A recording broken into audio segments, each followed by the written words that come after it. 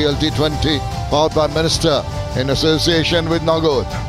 We're ready for the second phase of match number 3.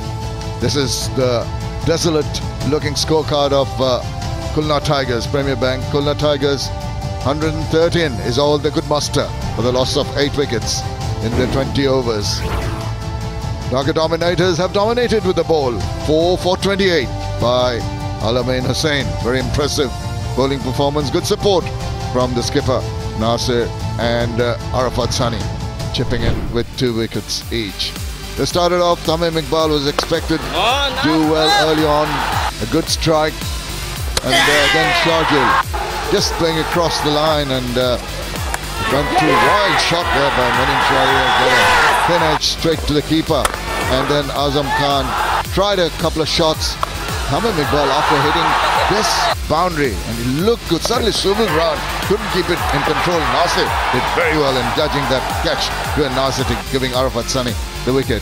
And this was Azam just chopping one away. Again, he tried to just back away to a ball that came in with the arm from Arafat Sunny, and he was cleaned up.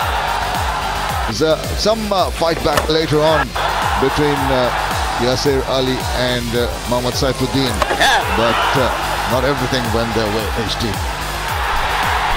No, that partnership was building nicely until the skipper played that loosish stroke. They'd got themselves in and they'd nudged and nurdled their way to a point where you thought they could accelerate. But that's what has tended to happen throughout this innings, is just when they looked like they were getting going, they lost wickets. Wahab Riaz came in and he played a few lusty blows. And it sort of, they were hoping that they could get around about the 120 mark, but eventually 113 for 8 was all they could muster.